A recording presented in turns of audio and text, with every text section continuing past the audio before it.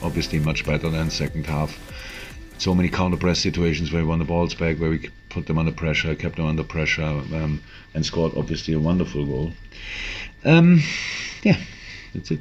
Yeah, first of all, we lost the game, and for that we are disappointed, and we are good in many topics today, and we spoke about in order to get a result out of this game we have to be top class in many topics, and yeah, sadly one topic was also like to be unbelievably clinical and effective in using our chances, and sadly we were not able to do this, because in the first half we had a situation after the chip ball at 2-1 on the go, but this must be a goal against Liverpool when you want to get any points out of this game. When I compare this chance, was anyhow a must goal, and then the situation out of this, Mane was then able to score.